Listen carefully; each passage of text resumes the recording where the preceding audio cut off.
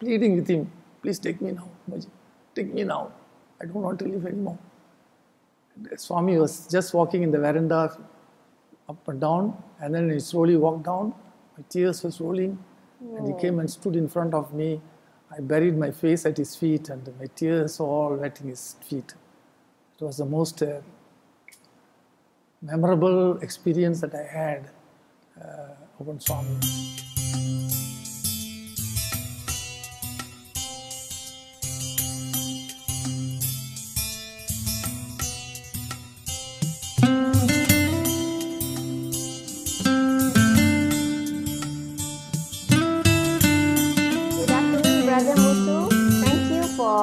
Coming here for us to do this recording for Baba and I series.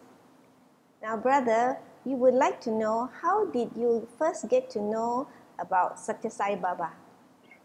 Good afternoon and Sai Ram. My humble pranams at the lotus feet of Bhagavan. And I thank you all for giving this opportunity to share this journey with Bhagavan. Well, I came to know Baba in the year 1965, and I used to get friends used to give books which I did not want to take effort to read that. And I went to India for a pilgrimage, and a cousin brother of mine bought a book on Baba and asked me to read, which I didn't want to. I brought it and left it in the cupboard. I was involved in many other spiritual organizations and listening to many Swamijis who come discourses. I was basically a very spiritually oriented person. And after my marriage in 1972, a couple of years later, my wife read this book which was kept in the cupboard, and she was so attracted to it. And she was quite amazed with that, and she started getting some pendants from the shops, Baba pendants, small pendants, and asked for the children. At the time I had 2 children. And asked me to wear one also, and I did that because I did not want to make her get upset. And it went on, and until that's how I came into the Sai movement, where I started wearing pendants. Not very much fully committed to Sai, but at least came to know Sai. Was there anything that happened that made your wife so attracted to Swami? In 1977, she was expecting the 3rd child, and she had a fear of labor pain, because the previous 2 births also she went through quite a serious one. And she was all the time complaining, I'm very scared to go, and so on. And but the time came, and she was being wheeled into the labor room. I stood at the doorway and told her, today is Baba's birthday. She just opened her eyes, and that's all. She started thinking about him, praying to him as she was wheeled in. And of course, the labor pain lasted about almost 12 hours. And she came out of, after the childbirth, she narrated the incident where till about half an hour before the childbirth, she had no pain, nothing. Wow. She was in a daze kind of a thing. Amazing.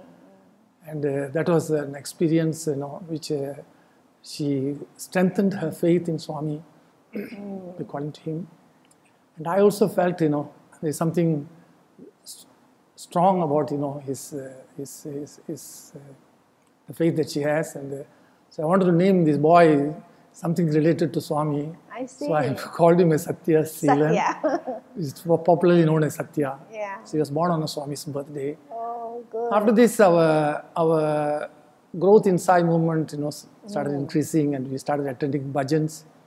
On Thursdays, we go to PJ Center, Patalinjaya Center, and on Tuesdays, I will go to Kuala Lumpur Bangsa Center, bhajans. So it was a routine thing for us to go attend bhajans. I see. And we got more and more involved. When was your first trip to Puttapati? I think it was in 1981. The Jaga organized a group of devotees to go to Parthi. He said, so I joined in the group, and everybody thought, going with Brother Jaga, you should get interview and so on. Well, it didn't happen that way. But it was something at that point. I saw Swami, some great devotional, great man who can inspire a lot of people. But there was not so much of outpouring love for him at that point of time. I watched all his things. I was more interested in taking pictures of all the sayings just around in the Prashanti Mandir, because I was impressed by this. And came back after that, and well, that's only beginning, because I was not momentarily taken up and fall at the Swami's devotion. It took me time. Gradual process. Then I came back. I got involved in service activities. First service was at the Pulmore Estate, which is now is Higher Saujana Golf Hotel. And there the estate was, the children were there, and I used to go and conduct classes for the children and Tamil.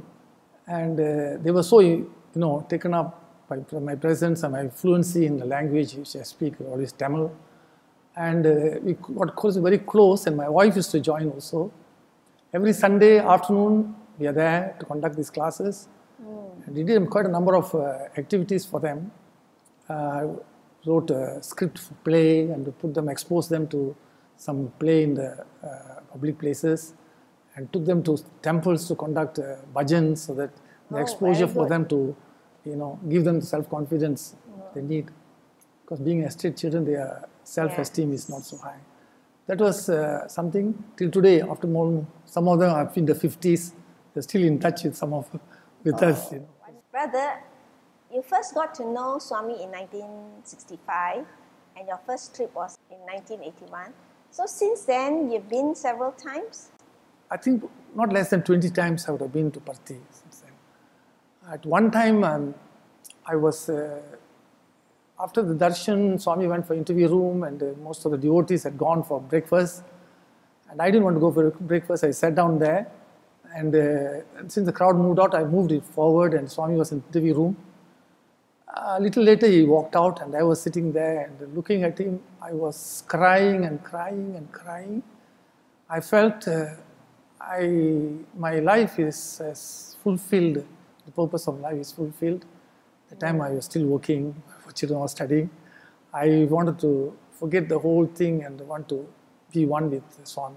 I'm pleading with him, please take me now, take me now. I don't want to live anymore. Swami was just walking in the veranda up and down, and then he slowly walked down. My tears were rolling, and he came and stood in front of me. I buried my face at his feet, and my tears were all wetting his feet. It was the most memorable experience that I had upon Swami. A very emotional outpouring. So, someone who was, I became, the devotion grew as time went on. I was more interested in Swami's messages than his miracles. So I was not looking for his miracles, in which I looked messages such as, love all, serve all is something which I wanted to do the service to mankind. And only you can love, you can serve. That was something, was a profound message I had.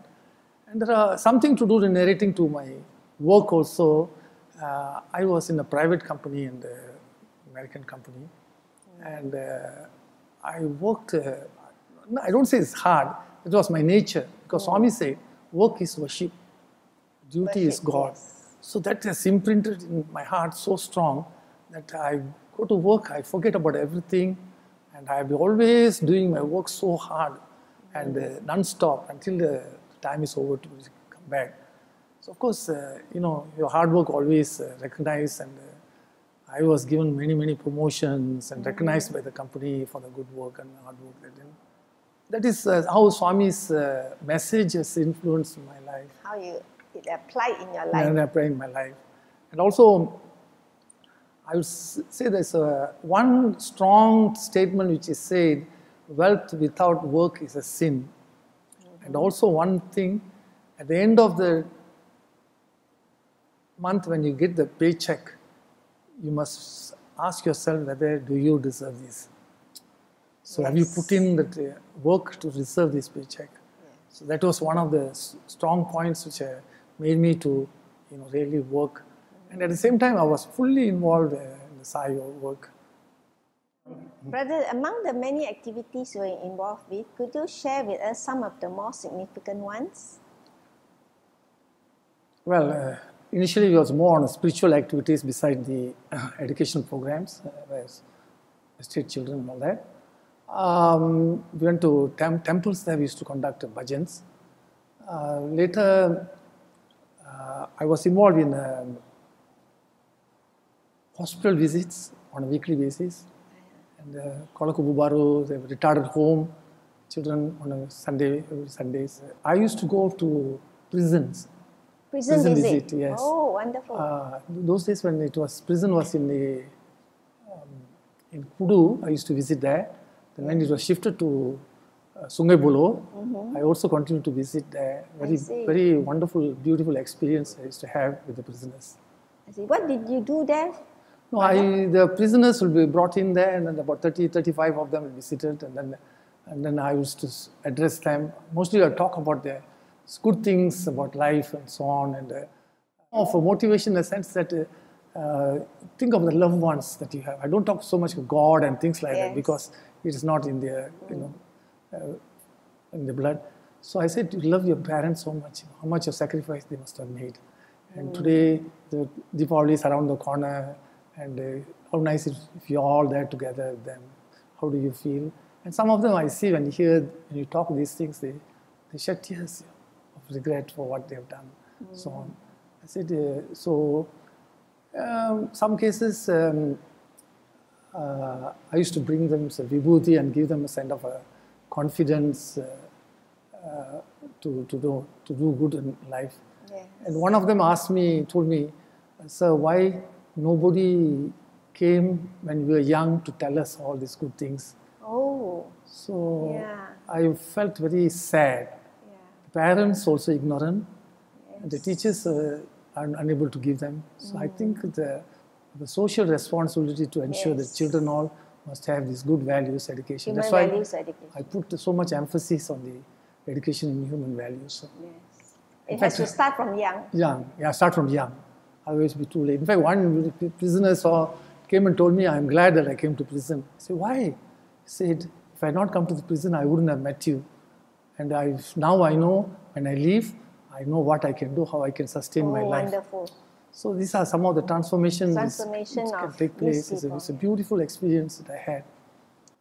Yeah, I was more, as time grew, I was more involved in the Sai organizational activities because I held on many positions.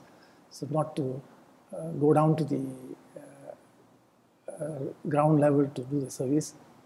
Now we are doing so many things in a sense that, I used to conduct teachers training for Tamil, for teachers training. I also participated in training of the state teachers. And also till now I do the parent satsang when the children are having classes. The parents gather, and I used to have that's wonderful. Parent satsangs. And that was one of the most beautiful thing in the sense that most of the devotees who come are not Sai devotees, but the good values that we are projecting, and they feel so attracted. And believe me, today the teachers, most of them are from the mothers who attended this satsang. They got transformed, and they felt it is so good. And they decided they want to teach. And they became Sai devotees. I see. Yeah, so how many children do you have in your classes here? Well, this year when we started, the registration was 400 over. Wonderful. And we have teachers about, I think, close to 40 teachers, trained teachers. And the whole building is not sufficient to hold all the children. So we had to break up into 2 sessions from this year. And we use our neighbor Buddhist temple. They also allow us to conduct the classes there. Good. Yeah. And in front there is a food court, and the upstairs is empty. The authorities allowed us to use that. Wonderful. We're conducting classes in this way. But as part of this Seva, the center has adopted an estate, Bukit Agar estate. we adopted that for almost 7 years. We had been doing it. Every week we used to go and do a lot of service in the sense that teaching the children, the ladies all guided and helping the poor people with rations and so on. This is very remote estate where inaccessible to by cars and all that. So we used to drive there every Sunday and spend a whole day there and so on. And this was going on for some time. And suddenly I saw a Toyota van was brought by the salesman and parked outside the house, and he handed over the key to me. He said, "What is this?" He told me. Oh, amazing! Chinese, our Sai devotees got together, watched the whole service activity that was going on. They collected the fund among themselves, and then they paid for the Toyota van, paid cash, and asked the salesman to send the car to their house. Wow, a miracle again. So actually, it was really, really wonderful how good work is touched by all these, Sai devotees, and they all responded to that. So you all had a van for your activity. Still is there, it's parked there. You can see the van is still being used, for regular service activities.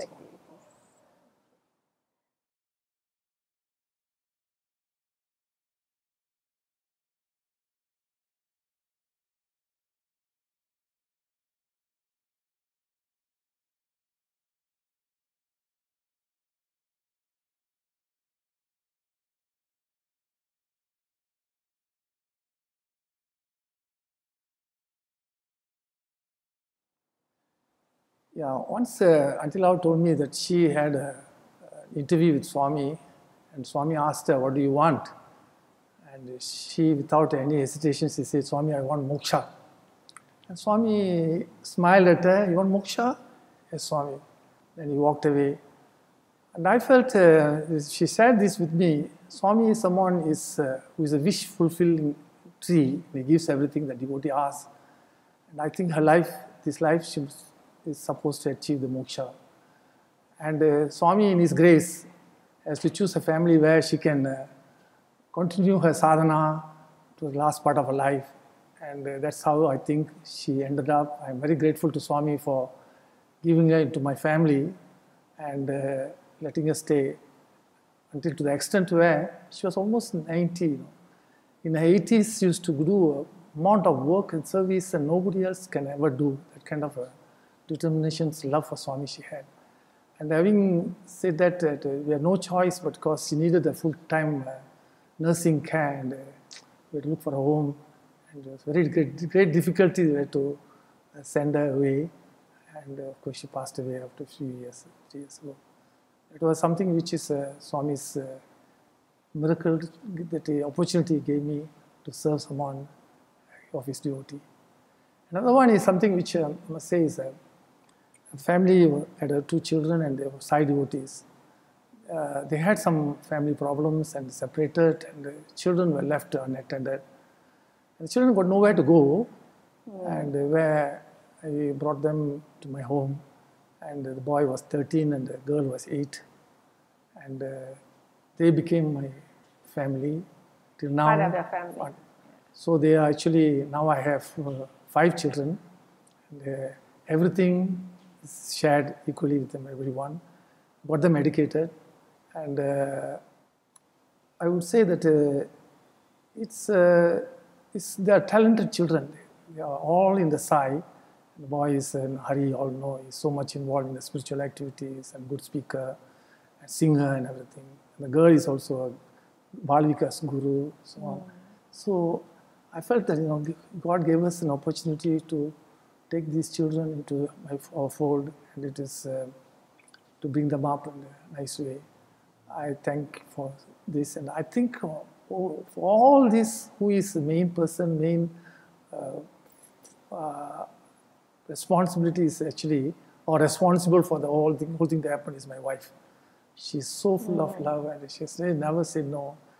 These are not just a few. There are many, many children who came and stayed in my house for a short while because of some problems, difficulties, stayed for months, stayed for years and so on, and left. So our house was an open house for children who had some problems and so on.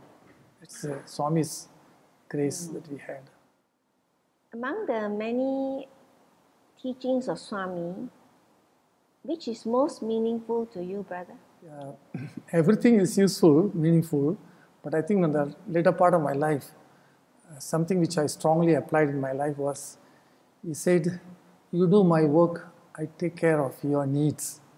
It's very strongly engraved in my heart. When I retired in 1999, I was left with only my house and savings in my EPF.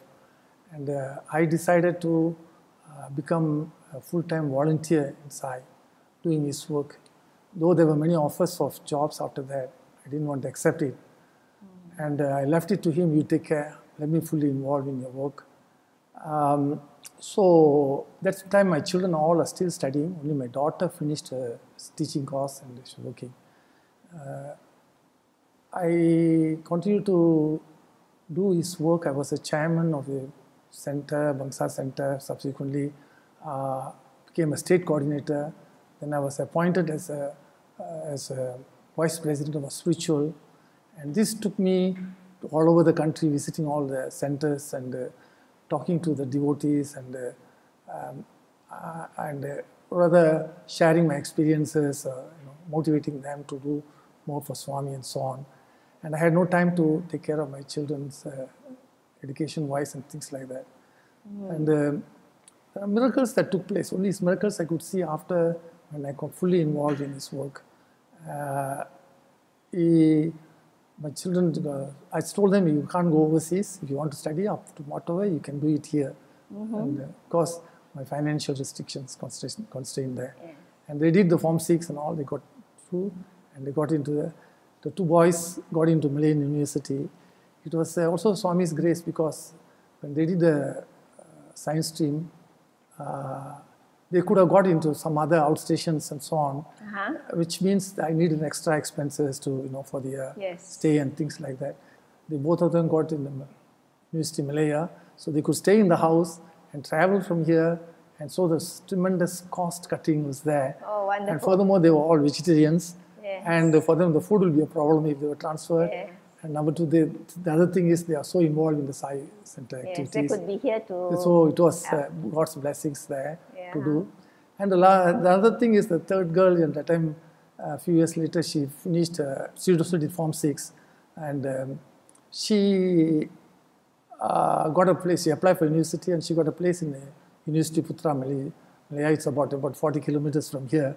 So I don't think she could travel from here. She had to go look for a place. I was wondering what to do. I must find a place, and she also vegetarian food and all this. And I was, and there was also financial part of it. I was very careful about utilizing my funds, 1 week later, I got a letter where a check was enclosed saying that, your PTN loan is approved, and here is your first check for about, I can't remember the amount, about 10,000 or something like that. And please, you can cash it, open an account in the bank and cash it inside. Oh, wonderful.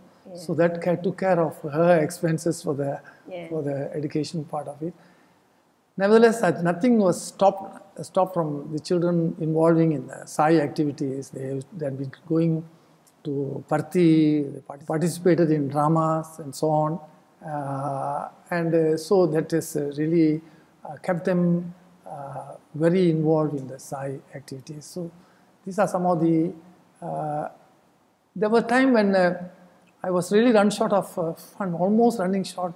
Then suddenly I had a piece of small land I bought in 1970, small amount, and that's lying there. I forgot about it, and I couldn't trace who were the owners and so on, and didn't know what to do. Out of the blue, somebody came and said, "Yeah, you have a land there, yeah. And you want to sell it?" He said, "Yes, yeah, if the right price, I'll sell." And he said, "I'm keen to buy." He said, I told him, "What is the market price?" He quoted the price. If I had quoted 10% of that, I would have given it away. He quoted such a high price. I said, "Then you can have it." And that's where the land was transaction that came very handy.